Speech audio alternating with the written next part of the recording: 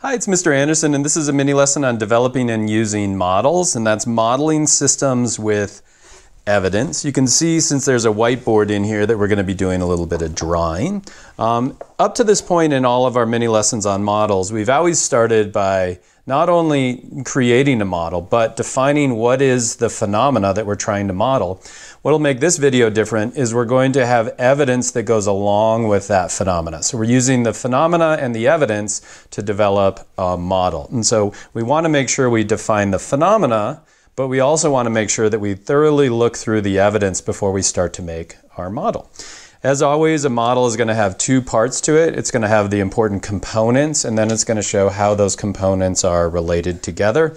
It'll also have a description, as always, but one thing that we're going to add is the limitations. Models are super powerful, but they all have fundamental differences between the phenomena. So after watching this video, you should be able to look at evidence and develop models on results from the Speed Cubing World Championships, how fast you can solve a Rubik's Cube, or climate change and what's causing that. I'm going to start by looking at some evidence on the building of these 4 Lego birds, and then you'll have a chance to do the same with plant growth. So let me clean this up and we'll get started. Okay, so I kept track when I was building these Lego birds. We've got a green one, a white one, a brown one, and a small green one. And I gathered a little bit of evidence. So what I'm going to do is define the phenomena first.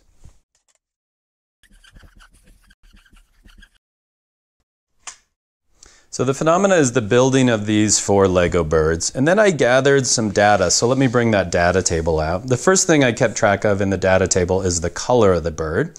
Lots of times data will be organized that way. So this is the green bird, the white bird, the brown bird, and then the small little green bird.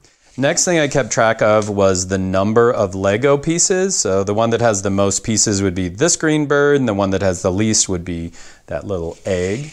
I also kept track of the time it takes to build. And so the one that took the longest is going to be the green bird, and the one that took the shortest would be that white bird.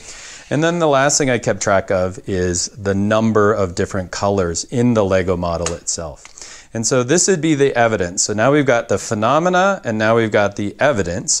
And so what you want to do is start looking for patterns in the evidence. So if I look at the colors, there's a couple that are green. Some of these have a lot of pieces. Some of them have fewer pieces. The ones that have more pieces took more time to build and also have a greater variety of different colors. So you want to look at the patterns of them, and you also want to start thinking about what's the relationship. So how is the number of Lego pieces related to the number of different colors? And you can see that it looks like there's a relationship there as well. So once I've looked at the evidence, the next thing I want to do is I want to identify the different components. And let me show you a real easy way to do that.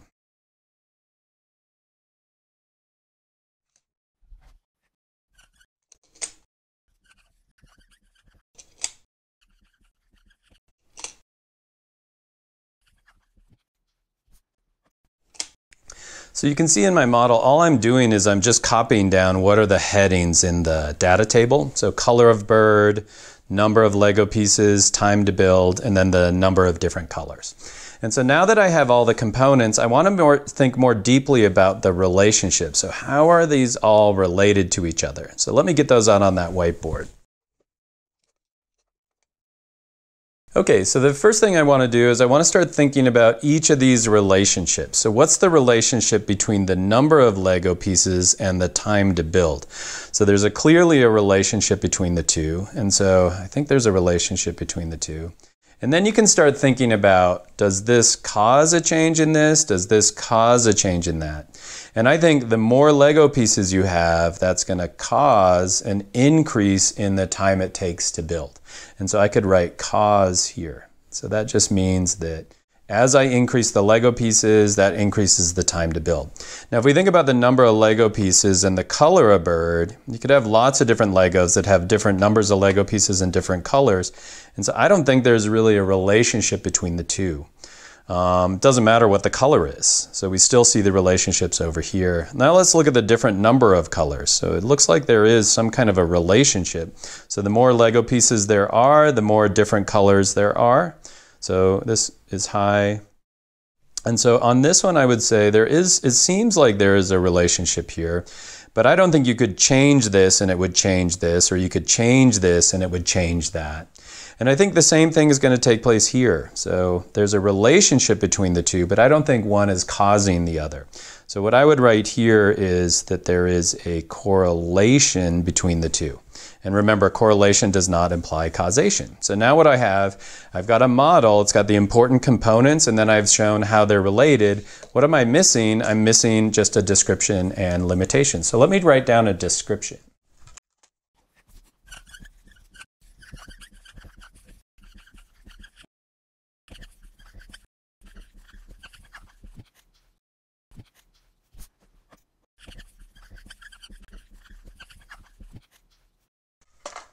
Okay, so as I write the description, what is the description? It's maybe hard to read.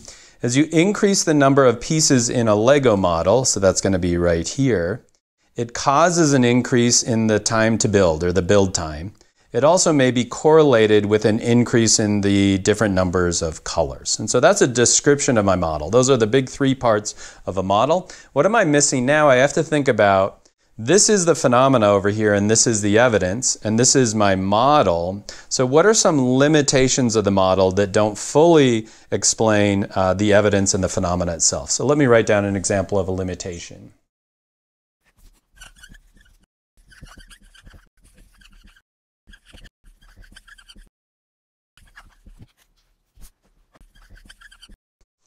Okay, so a limitation that I wrote is that this model, so my model right here and here, doesn't account for differences in the complexity of different models. So I think these are pretty simple Lego models, and I know some are much bigger and much more complex, and some of the pieces are more complex.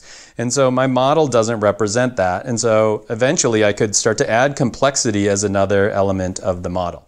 And so this is how you use evidence to model systems, and so what I'm going to do is clean this up, and I'm going to give you a chance to do one of your own. Okay, for the second one, we're going to be looking at data from an experiment. In this experiment, the plants were given different amounts of light, and then this is a photograph of what the plants look like, and then this is going to be a data set. So this is a data set of that plants. You can see the light intensity here is in the first column, plant height, container color, and then the leaf number.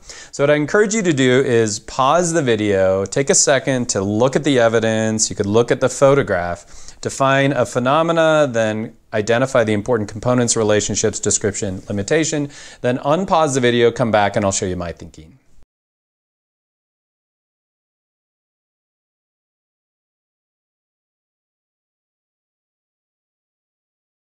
Okay, so I'm going to put the evidence over here to the side. The first thing I want to think about is, what is the phenomena?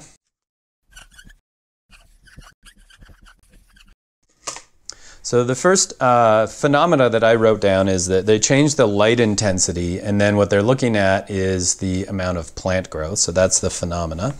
As I look through, I can see the light intensity is decreasing from 40,000 lux down to 10,000. That's the first pattern. And so as that goes down, I can see that the plant height is also going down. I also can see that they're in different colors, and then I do see some kind of a relationship here with leaf number. It looks like the ones that have more light have more leaves. And so the next thing that I want to write is I want to write down what are the important components and how they're related. So let me show you how I would do that.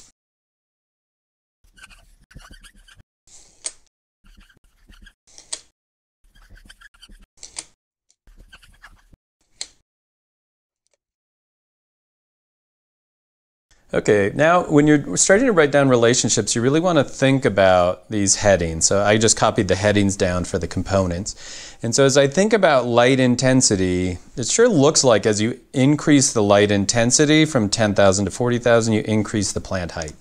And I don't think changing the plant height would increase the light. So I'm going to draw an arrow in this direction. So I think increasing the light intensity causes an increase in plant height. What else would I say? I think there's not really any relationship to the container color. So I don't think there's a relationship there, but I do think there are some correlations here.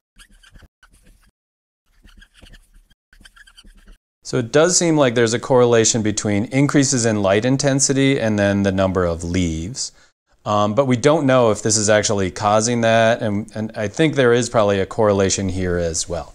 And so the next thing I want to do is I want to write down the description.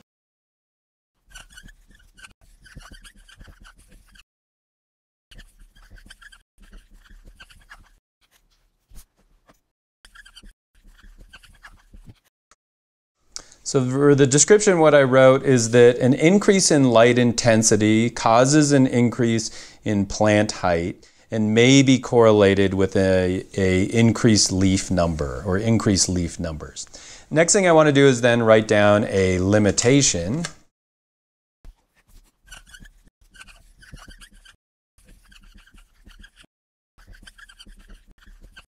So for a limitation, what I wrote down for my model is it does show there's a cause between increased light intensity and plant height, but it doesn't show any kind of a mechanism of how that might occur.